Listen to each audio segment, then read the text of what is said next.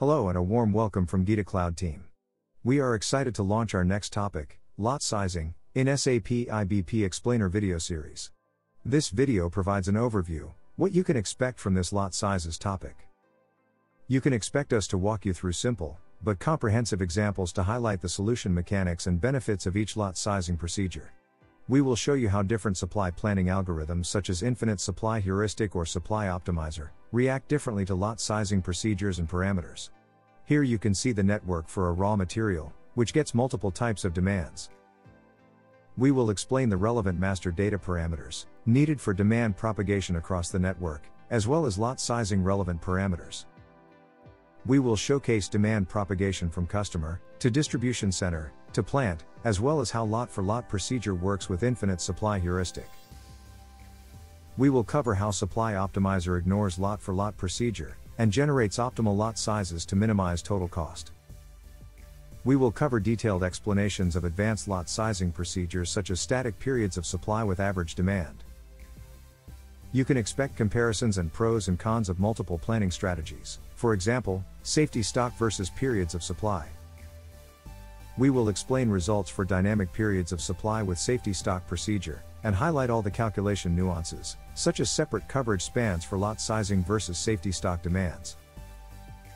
We will cover lot size parameters, what they mean, and also the use cases they are meant to cover.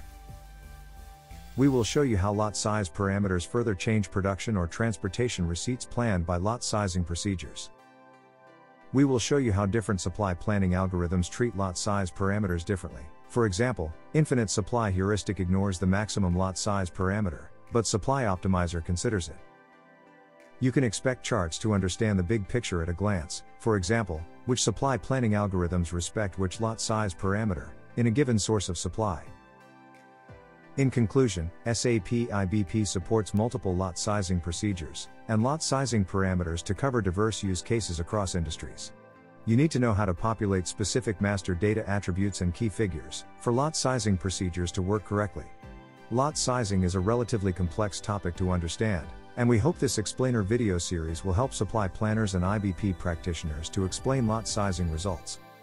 We hope you will take advantage of the rich range of lot sizing procedures to model the right procedure part by part, to best balance the inventory and customer service goals. You can see all the detailed videos in this lot size series at GitaCloud website or GitaCloud YouTube channel. Each video is 5 to 8 minutes in duration. You can subscribe to our YouTube channel to stay on top of similar content. SAP IBP has a wide range of demand or supply planning features that your planners may be interested in. GitaCloud can help you understand how IBP can model your specific planning problems and how that adds value to your planners. You can reach us with a quick email to connect@GitaCloud.com. Hope you enjoyed this video. Please like and share if you did. Have a great week.